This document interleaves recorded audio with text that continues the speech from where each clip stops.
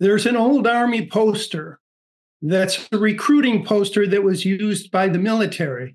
And in this poster, Uncle Sam is pointing menacingly at people in the audience and saying, I want you to volunteer for the U.S. Army with a very mean face.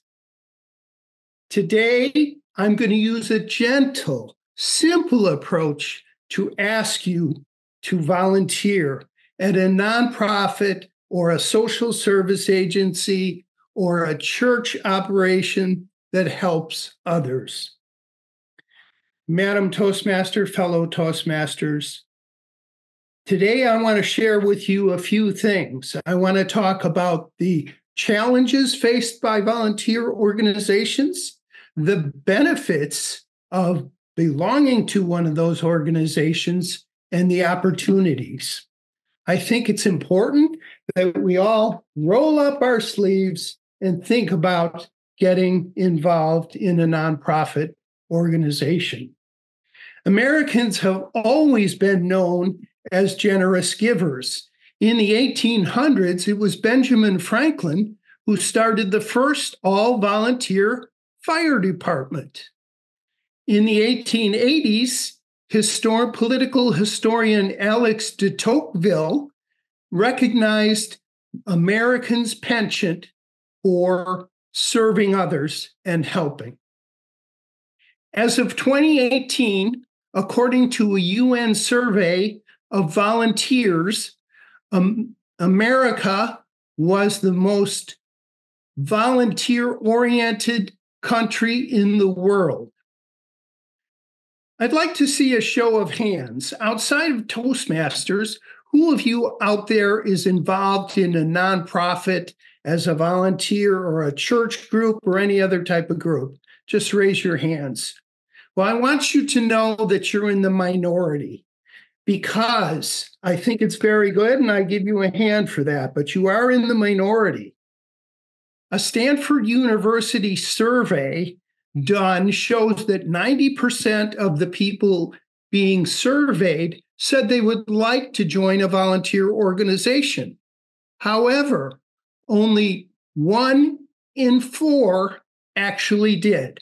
That's 25%. Although 90% said they'd like to, only 25% actually did. A U.S. Census survey, along with an AmeriCorps survey, showed that from 2020, the beginning of COVID, through 2021, the number of volunteers had dropped to 23.2%. Previously, in 2019, that number was closer to 30%. So we had a 7% drop in volunteers during that time. This is the largest drop in volunteerism we've had in the past 20 years.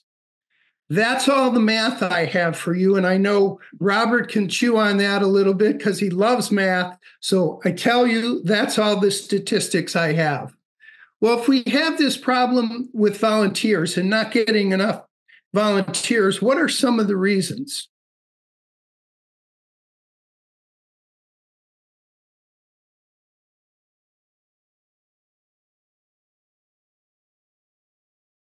Some of the reasons we don't have enough volunteers and people don't volunteer is because, number one, of course, they don't have time. I'm too busy. I'd like to help. I got the kids. We got to pick them up from soccer. I have to make dinner. I have to wash the car, whatever it is. I joined a fraternal organization at the behest of a friend one time through my church. And he told me as he was recruiting me, don't let time be a detriment. Don't let time be your excuse, which is what I was going to use. But he told me not to. So I said, okay. And I went ahead. That was 15 years ago. And now I'm a lifetime member of that organization. The second reason people don't volunteer is nobody asked them.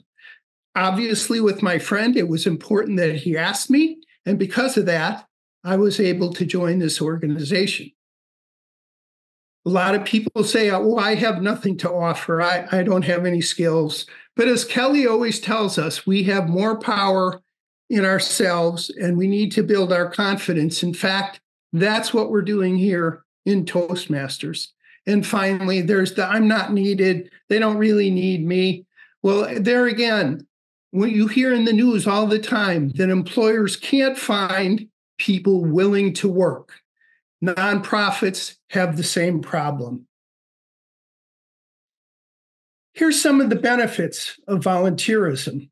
It's been noted that there are health benefits actually, and this has been measured. Volunteering eases stress. It helps lessen depression. You're involved with other people. You're helping others. You're doing good for the country. You're doing good for the world. The third factor is it reminds us of what we are as human beings, a little bit of good for the soul type of experience. And finally, you can learn new skills through volunteering at a nonprofit. You may not know about a particular thing, but you can work towards it, and you can make connections through other people. So there are many, many benefits, as you can see. Now, I'm not going to be like this with a mean, mean face telling you that you must volunteer. Obviously, volunteerism is up to an individual thing. So I hope you all consider my gentle ask to become a member of a volunteer organization. Let's go, Madam Toastmaster.